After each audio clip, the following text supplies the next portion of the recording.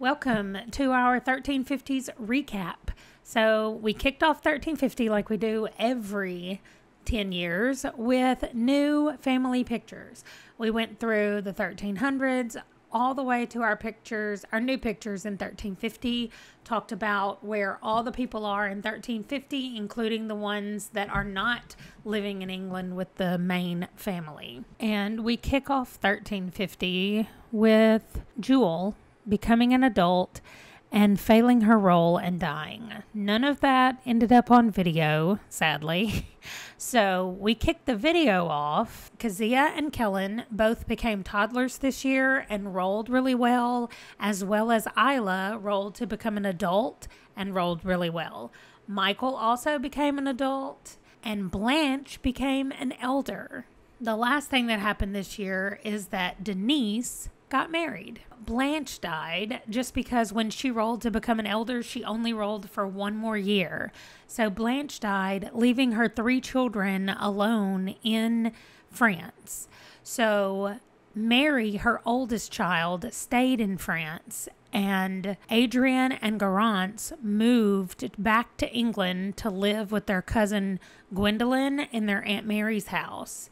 And on the way, Garance aged up to a child, and she rolled really well. We also had baby Gwendolyn born, and she lived. We ended this year with Isla and Michael getting married.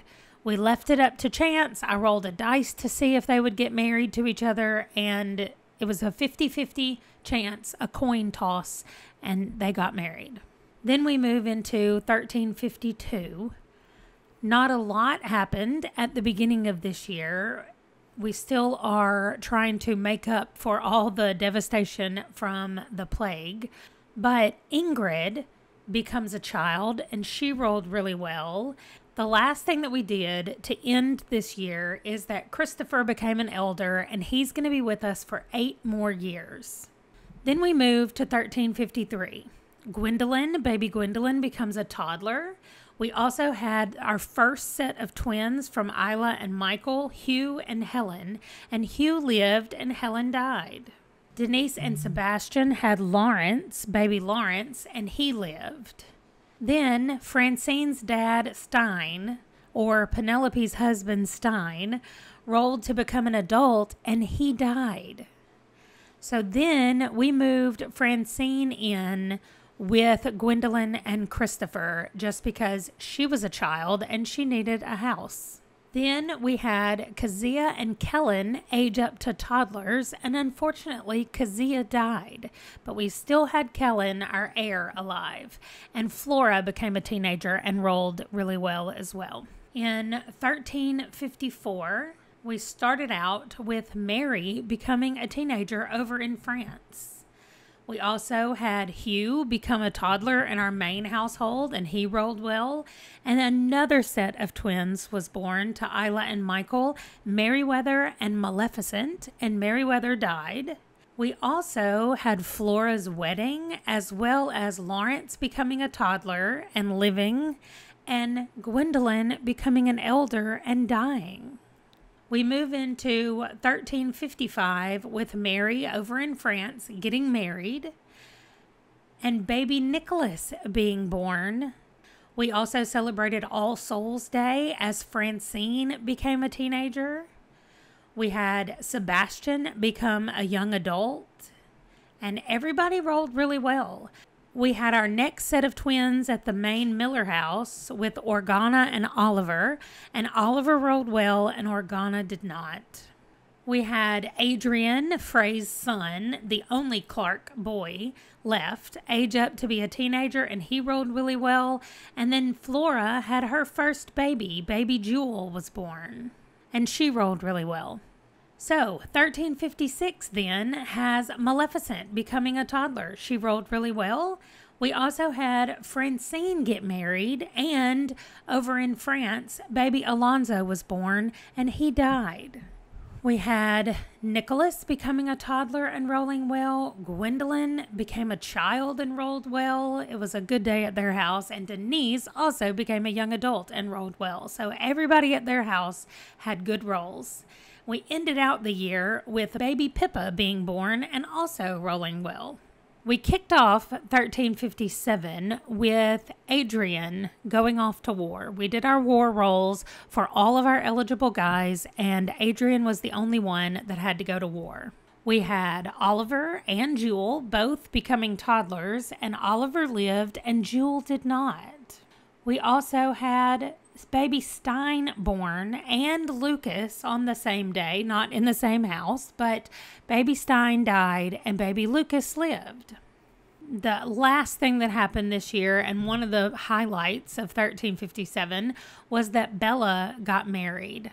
In 1358, we immediately had Hugh aging up to be a child, and he died. But we had baby Frey born over in France, and he lived. We also had Pippa becoming a toddler, and she lived. Lawrence was becoming a child, and he died. We said that Hugh and Lawrence, since they were both the same age and cousins, that they both went out and got lost in the woods and froze to death. Anyway, it was sad.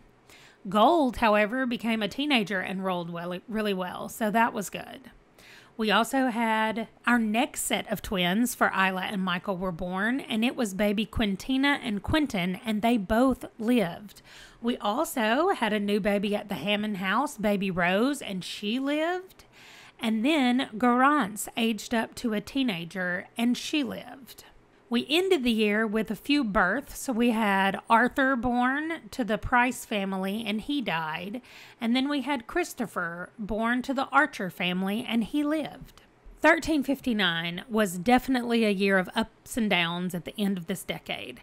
We kicked off the year with Lucas becoming a toddler, and he lived.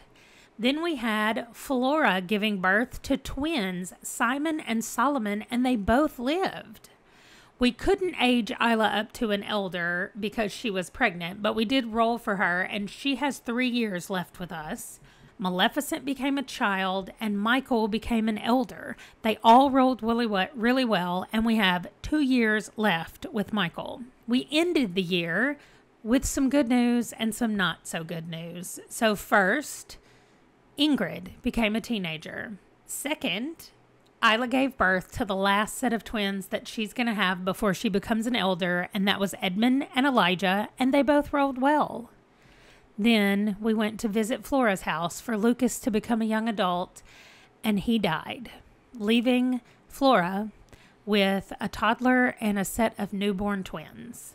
So as we move into 1360, we've got to figure out a few things. We've got some stuff to decide, and if you are following along with us in real time and you're going to pick up in 1360, I do have some questions for you guys in that video. I have some things I want to know from you guys, and so I am really looking forward to hearing everything that you have to say about it. I would like to know what you thought about everything that happened and where you think we need to go into the future. I'm just envisioning that we have a little over 600 years left, and I am open to any and all ideas that you guys have about potential storylines or anything else that we could add in to just make this even more interesting as we follow this family and their extended generations through the years. Thank you so much for watching, and I will see you in the 1360s. Bye.